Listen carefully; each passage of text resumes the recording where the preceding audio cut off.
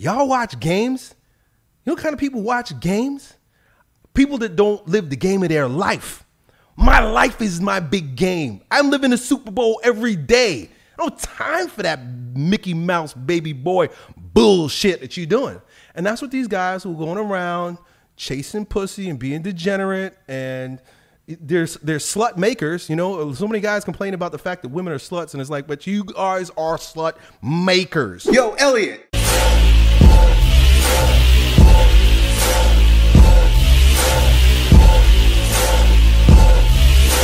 Yo, Elliott. In late 2020, I joined the Dutch Marines. I did not join because I really want to be a Marine. I joined because I wanted to test myself and become a better man. I expected to be surrounded with like-minded men, which ended to be true for the most part. There was only one thing that really stood out to me. There was a sort of hierarchy about who slept with the most amount of women. Every Sunday evening when we got back to base, there would always be a few guys who would go around asking others about how many women they had slept with that weekend. Even the corporals and the sergeants would ask the same question. I just tried to ignore this for a long time, but after a while it really started to bother me. I left the Marines a few months ago and decided to start studying. This week I got my old job back at the supermarket, so the people that work there all recognize me. Yesterday, there was a guy who asked me, "So, did you sleep with some chicks lately?" I did not respond and just walked away. What am I supposed to say? I don't want to say anything. It's none of their business. On the other hand, if I don't say something, they will just come back asking the same question again and again. For your information, Elliott, I, of course, just want one woman to get married and to raise a family. Thank you for your time. Well, Rob, yeah. So you're opting out of promiscuous culture.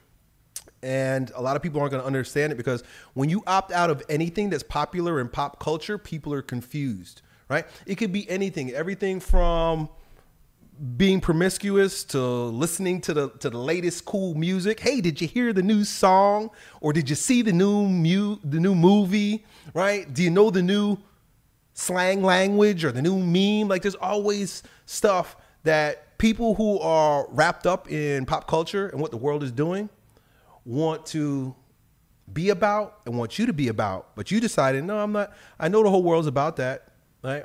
But I'm choosing not to. And here's the thing. Here's how you maintain your integrity. And not only maybe maintain your integrity, but also maybe help other people level up. And I'm not talking specifically about this situation with the promiscuity and the guys sleeping around, but with anything in your life, conviction. If you approach it with conviction, if you have a good reason why, and you know why, and you can convince, or you could speak to the reasons why through your conviction, people will listen to you, they will respect you, and they will love you. There's two things you can do. You can offer an answer back with conviction, saying, no, I'm choosing not to get involved with that because X, Y, and Z, and it turns out that this is better for me, and did you know that statistically this might be something that you're interested in, right? So you almost, in a way, are selling yourself, right? In a way, you kind of sell yourself by saying, oh, no, in fact, there's a good reason why I'm not involved with that, right? And you tell them the exact reason why.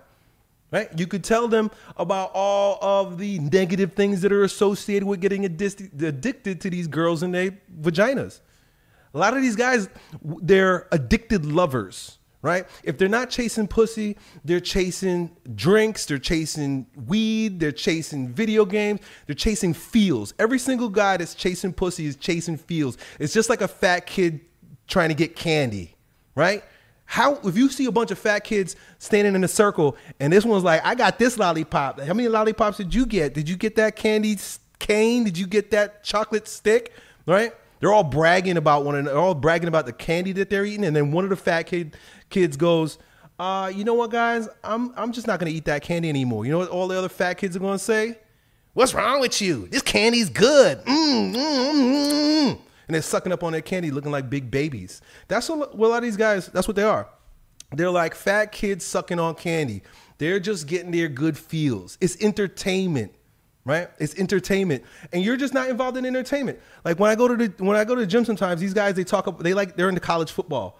They're talking it all up. They're chatting it all up about college football. They used to be back in the day, like people would be like, Elliott, so what'd you think about the big game? Nobody asks me that shit anymore. You know why? Because Elliott will have a good answer why he didn't watch the game. Y'all watch games? You know what kind of people watch games? People that don't live the game of their life. My life is my big game. I'm living the Super Bowl every day. I don't have time for that Mickey Mouse baby boy bullshit that you're doing.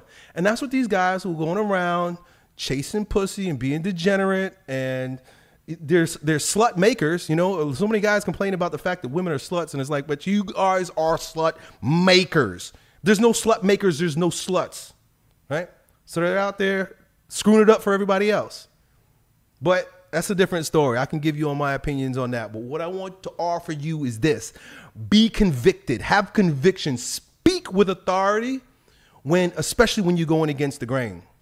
Speak with authority about why you're doing what you're doing or not doing what you're doing. Not in a way that you're trying to convince, not in a way that you're trying to judge or put down, but just say, hey, that's just not for me, right? Just like watching Super Bowls or whatever, getting involved with pop culture shit, it just ain't for me. That's all. It's just not for me, fellas. And it's okay that it's for you. That's fine. That's one way. And that, you know, depending on the person, maybe that's the right approach for you, is just speak with conviction. Tell them why you're not getting involved with pop culture bullshit. I'm not doing that because it's degenerate. And it's a part of the reason why we're suffering as men and we're suffering as a culture is because of all the quote unquote free sex. People like to say, oh, but you're just humans, or men are polygamous or whatever, and we're supposed to be out there boning. That's not actually true, because if we were really doing that pre-abortion and pre-birth control days, pre-insta thought days, it would be a totally different game, right? You would be a lot more conservative about it. So, you know, men and women are to blame. Men and women are to blame. Right? Contraception. This is why contraception and abortion is the Catholic Church has traditionally been against it. And believe it however you want to, take it however you want it, but the history of the West was built on Catholic ethos, right? They called it Christendom before the quote unquote Enlightenment, which I've discovered is actually a lie. The Enlightenment is not, it didn't brighten us up to any great degree, and it wasn't dark beforehand. It's just a matter of rebranding something so that we can believe that morals and values are darkening or superstition or bad for you. They're not. There was a way things that were done. There were way things that were done before modernity. That's my rant on that. Now, the other way, right? Like I said, there's two ways. There's two ways, which is enlighten, be convincing, be convicted, educate, right? And if you're like me, preach. I can't help it. That's why a lot of people don't ask me anything anymore. Y'all ask me stuff because I don't talk to you face to face. I'm talking to you in the cameras, right? But people in my life don't ask Elliott nothing. They don't want to know what Elliott thinks. Elliott's going to have preaching. I got preaching for you, right? So they don't even ask. They don't come to me with that bullshit, because I will just throw it down and I'll explain it to them, and they just get tired of me. That's one. The next thing you can do, and this requires a little bit of cleverness. You got to be a little clever, which is come back with a joke. Come back with a joke. This is one of the ways. See, men shit test each other too. You know, you always talk about like women shit test men. You know, you got to pass the shit test. Men shit test each other too. And just like with a woman, the best way to pass the shit test is with lightness, humor, lighthearted, right? Hey, Rob, how many chicks you lay down this weekend? 100, right? That's a joke. 100. What do you mean 100? Yeah, I got two waiting for me in my car right now, right? I just hopped off your mama, right? How many chicks you boned this weekend? Your mama. Make a joke out of it, right? You can totally make a joke out of it, especially after you've explained yourself once. After you explain yourself once, you're like, no, I'm not participating in the degenerate culture, the breakdown of our society, right?